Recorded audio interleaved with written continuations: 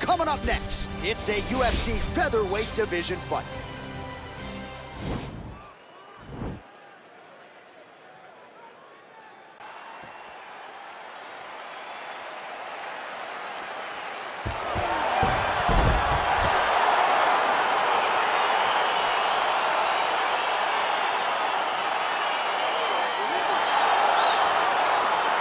All right, so we've got two classically trained strikers here. Any chance this fight actually goes to the ground? This fight does not go to the ground. This one will be fought in the pocket. Two guys will stand in front of each other. They will trade punches. They will trade kicks. It's going to be a classic matchup that you normally see inside of a ring. We get it in the octagon tonight. Well, that body kick was there earlier, not there on that. So he catches the kick there and beautifully counters with the takedown. So a nice job turning that defense into some immediate offense there. He did a great job of turning his defense into his offense, but you can see that he's done that time and time again. He drilled that exact action and it worked in this instance. Well, perhaps a sign of things to come as he lands a kick there. Nice kick landed by this gentleman. Big power punch lands. Now he gets back to range.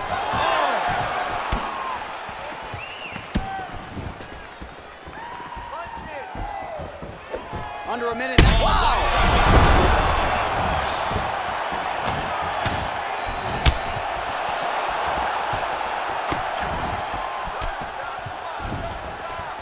Tries the flying knee to no avail.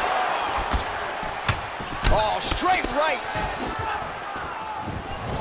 Well, he continues to do a nice job here defensively, protecting the head and sort of maybe letting his opponent gas out a little bit with all the volume. His opponent sees the target, but he can't get to the target.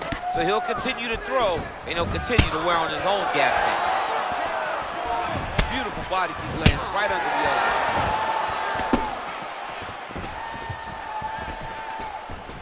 You better get that elbow down so you're gonna get slashed in the body and right to your ribs. Final seconds of the fight. Big punch lands over the top. How's he gonna follow this one? Oh, big knee to the body. How'd he get that one home? The official decision is now in. It resides with Bruce Buffer. Ladies and gentlemen, we go to the judges' scorecards for a decision. Declaring the winner by unanimous decision, Reed. All right, nice job by him there as he is your winner via unanimous decision. And sometimes I would think it's easier said than done.